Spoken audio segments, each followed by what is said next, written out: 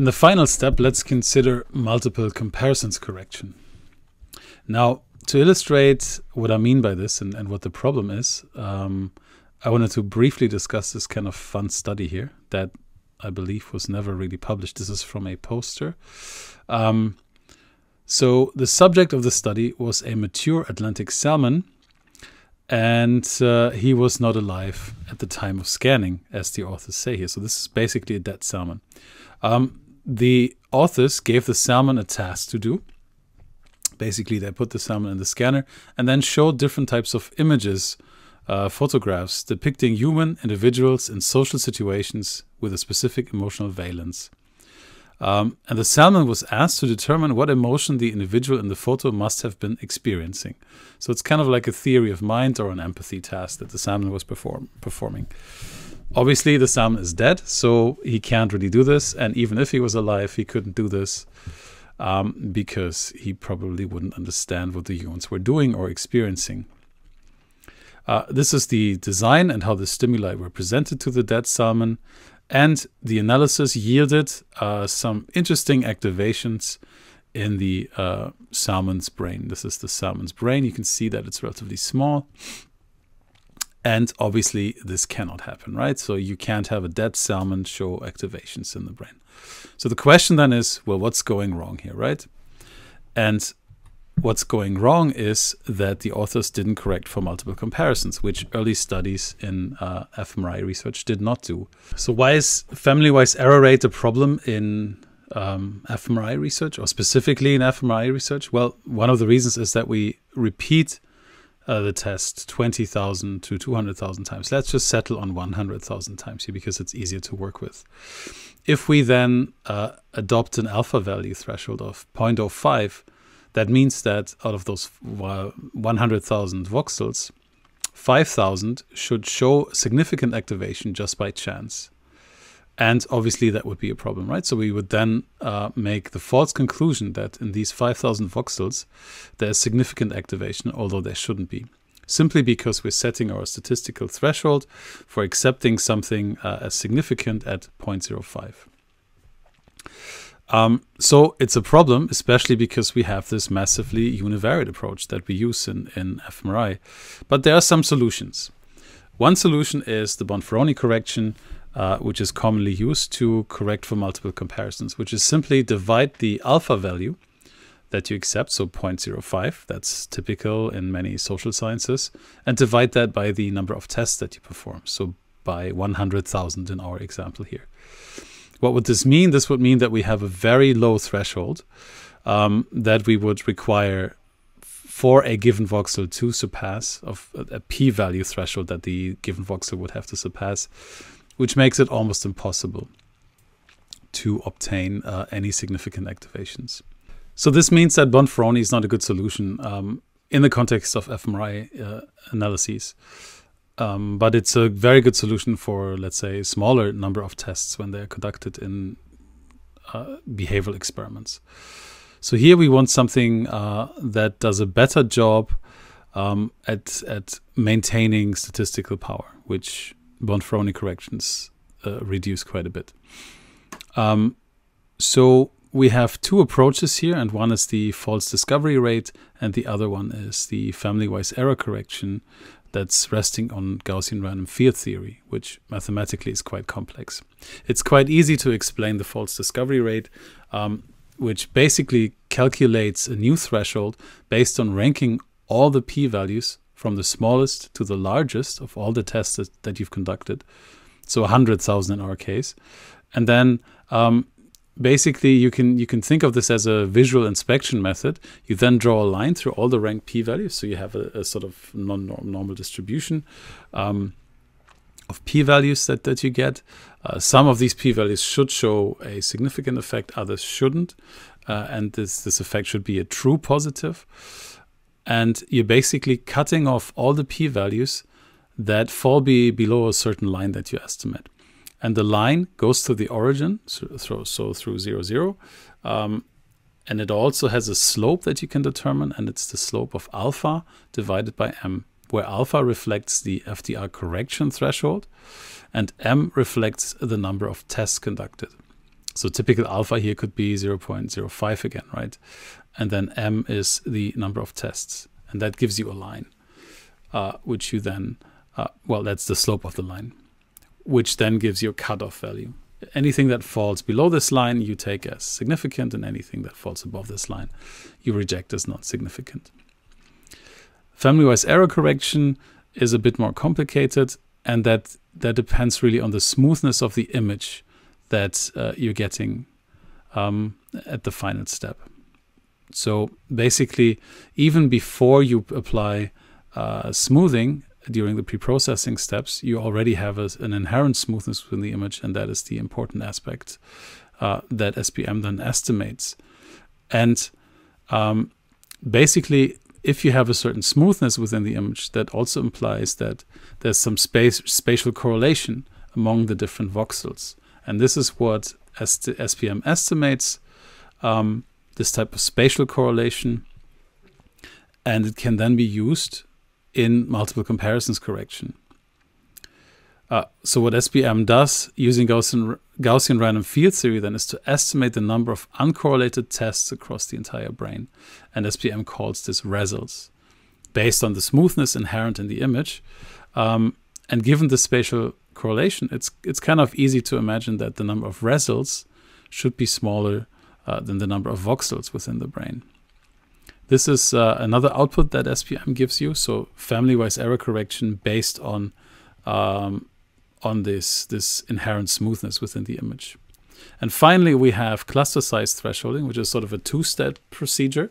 So we have, let's say, an initial cluster forming threshold of 0.005. So each voxel has to surpass a p-value of 0.005, let's say, or 0.001. That's probably a better value, as was shown in a recent paper. And then you're saying, in addition to 0.001, I only accept as significant if there's a certain number of voxels that cluster together. And this is based on the intuition that if you find significant activation within the brain, this should not be a single voxel, but especially when it's in cortex, it's multiple voxels next to each other that show this type of activation. When you perform a second level model in SPM, then what you get is this kind of table here, in addition to the image that's shown, as well as the design matrix of the second level model that you conducted. So let's have a closer look at the table. And there's a number of pieces of information in here that are important. And note this is specifically an SPM output table. Other types of software give you different outputs. The first thing that we want to look at is this the XYZ coordinates shown here at the very right. So these are the coordinates of the peak voxel that activates within a given cluster.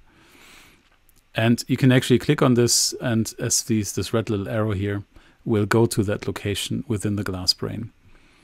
And next to this then, you see the peak level statistics. So these are statistics applied to the peak voxel. So this is a voxel-wise thresholding that we discussed earlier. You can see the T statistic for each voxel, the Z statistic, and you can see the uncorrected p-value. And it's easy to see that most of these here are uncorrected, right? So that's the p-value before applying any kind of multiple comparisons correction to this voxel. And then you can see the output from FWE correction and FDR correction as well. And what's clearly seen here is that the output for the uncorrected voxel surpasses the threshold in many of these cases, while FWE correction and FDR correction does not do that, right? You can see that this would be non-significant here, this voxel, and this one neither, whereas the first one still is significant. And whereas the uncorrected value remains significant as well. And that's basically because we have so many comparisons that we're conducting here. So this is peak level, but we can also have cluster level. And remember that cluster level means that we're basically requiring two things to occur. One is for a voxel to surpass our set threshold. In this case, it was 0.001 at the uncorrected level. And then the second thing is to also surpass a cluster level threshold. which we have to determine based on the type of method of multiple comparisons that we're using here.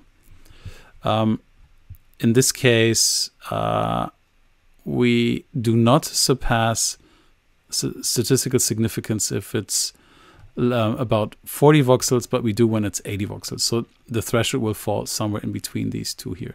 So we're saying that in addition to surpassing 0.001 at the individual voxel level, we're also requiring a certain number of voxels to be adjacent to each other to say that, well, this cluster shows a significant effect, basically. The number of clusters can be identified down here, and this is what this is showing us. So it has to be actually 84 voxels for it to be significant in this current analysis here. So once we surpass 84 voxels, we can say that this is significant. Anything below 84 voxels, no matter what multiple comparisons correction approach we apply to this two-step thresholding procedure, would then be called non-significant in this case. So as you can see, there's basically there's more than three pieces, but you could categorize this output table that we're getting from SPM into three different levels. We have the coordinates of the peak voxel that shows significant activations at the uncorrected threshold here. Then we have the corrected thresholds at the peak level, and we have the corrected thresholds at the cluster level. And in a typical analysis, what might be used are the FWE corrected cluster level significances here, or statistics that are shown in this column here. Finally, another way to reduce the number of comparisons that we're conducting is by restricting your analyses to what's called an ROI, or a region of interest. So this basically means that you're not looking at the entire brain, but you're now looking at a specific area within the brain that obviously has a lower number of voxels, which you then also need to correct for, but it's a lower number than the entire brain, maybe in the order of hundreds of voxels rather than 100,000 voxels. A very important aspect here is that you start with a neuroanatomical hypothesis before the experiment starts. So you specify your regions of interest and the regions that you limit your analyses to before the experiment.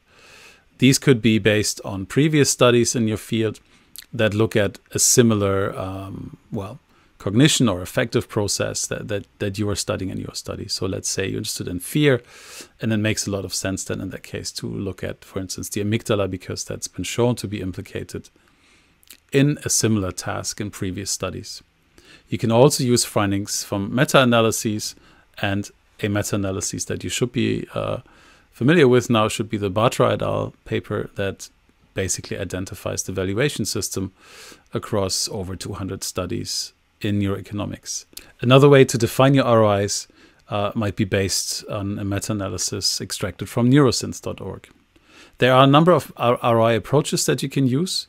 One is to simply take the average signal extracted from your region of interest and then do this in two different conditions. So let's say in your treatment condition, you get the signal from the average ROI, and you do the same for the control condition, and then you compare the effects outside of SPM using other type of software that allows you to do statistical analyses. And in this case, it would be a simple t-test looking at control versus treatment. Is the activation larger in one versus the other condition? But you can also perform ROI analyses within SPM using what's called small volume correction. And this is basically doing what I mentioned earlier, namely it's restricting the analyses, doing a multiple comparisons correction, but based on the number of voxels within your region of interest and not the entire number of voxels within the entire brain. So that obviously gives you a little bit of increased statistical detection power. But again, here it's very important that you identify and name your regions of interest before the start of the experiment. So for your final projects, you might conduct ROI analyses and you might extract data from SPM. There's two ways of doing this. One is via the eigenvariate button, which you can find here. So once you click on a certain region, you can then click on the eigenvariate button and define your region of interest. It could, for instance, be a sphere with a radius of 6 millimeters, which basically draws a sort of sphere around this region, around the peak voxel, and it gives you a eigenvariate, so a activation per subject within your data set, and that's what's shown here. So this is showing the subjects that were included in the study. So it was over 40 in the study, and each one gets a specific value. You can extract this then from your command window. So there's a variable that is saved into the MATLAB workspace, and you can extract the data for each participant from your command window and then plot this in many different ways. There's also a toolbox that you might use, which allows you to extract data from SPM, for instance, RFX plot, which is a nice toolbox that then gives you the average value within this region of interest. So averaged across all the voxels within the region of interest, that can be defined by either the significant voxels that activate in the group map, or again via a sphere that you might extract, that you can define here with a given radius.